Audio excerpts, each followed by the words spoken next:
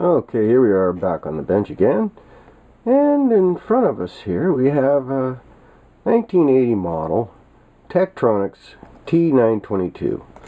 Now that's a 15 megahertz 2-channel oscilloscope, and what we've done, if you can see, this isn't exactly Tektronix board here. This is a custom board I etched from Mr. Carlson's lab, and it's an oscillator board, and it's specially designed to fit inside of an oscilloscope or outside in a box, and it generates about a 1 kilohertz tone that comes out on, or sine wave, it comes out on these, and it feeds back through and gets measured by the horizontal and vertical inputs. Now you replace the BNCs out here with a couple banana jacks, at least that's my game plan, and then you run these leads out for the test probes, and then the original horizontal and vertical inputs, you switch it over to XY mode, and then you get a signature trace out on the scope here. And so I'm in the process of finishing wiring this up. You can see I've got the that circuit board in there, and then there's this wire, these 3 wires here. You get the red, green, and yellow, and that's for plus and minus 15 volts and the ground. And also right here you can see where we've tied in right here with the power supply. So when I turn on the button, press the button to turn on the scope, these 2 leads here have got 120 volts on them. That goes up into a transformer on the other side here that I've mounted in order to get a separate power out of the thing. We've got right below here, you can see there's a center tapped transformer, and on top I've got a voltage regulator. We've got a 7915 and a 7815 and a couple of capacitors. You know, it's just a voltage regulator circuit, okay? And then we pull the plus and minus 15 volts off. Here's our AC coming in from below.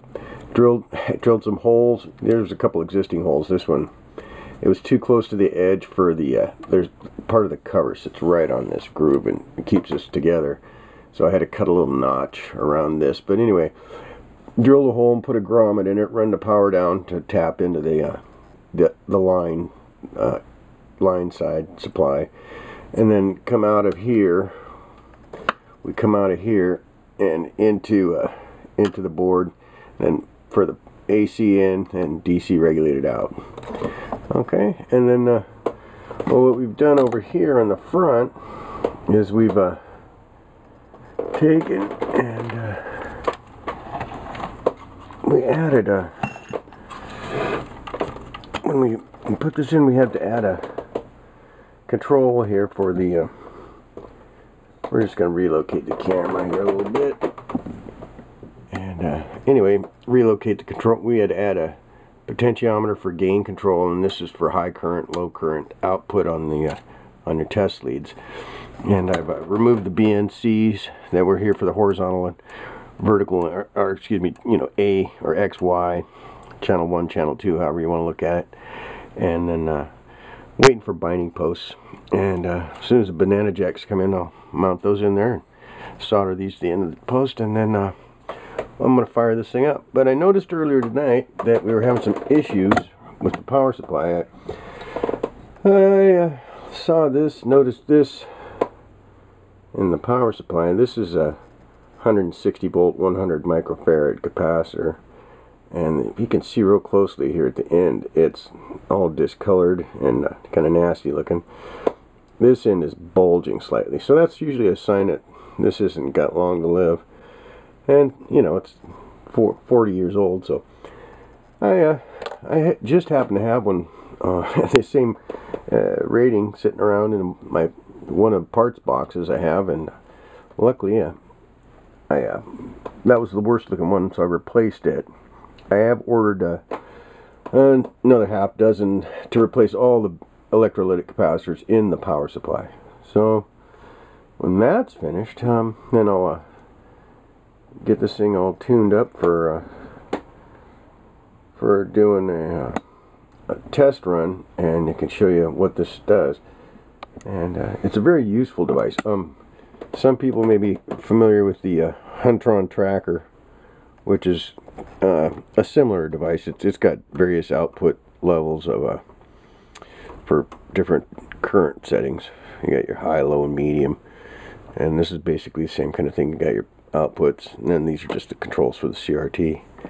But anyway, this is a custom-made one, and I've been looking around for a year for the right scope. I got a few scopes laying around. I mean, I've got all kinds of scopes, and I bought a couple of Heathkit scopes and an RCA, and anyway, this is the one that I think suits the bill the best. It's fairly compact. It's only 19 inches long. It's about 10-11 inches high and about 7 or 8 inches wide. Weighs maybe 14 pounds, 12 pounds, something like that, so it's not real heavy. And it's got a nice bright trace still on the screen, so we should get the binding post tomorrow in the mail according to the tracking information.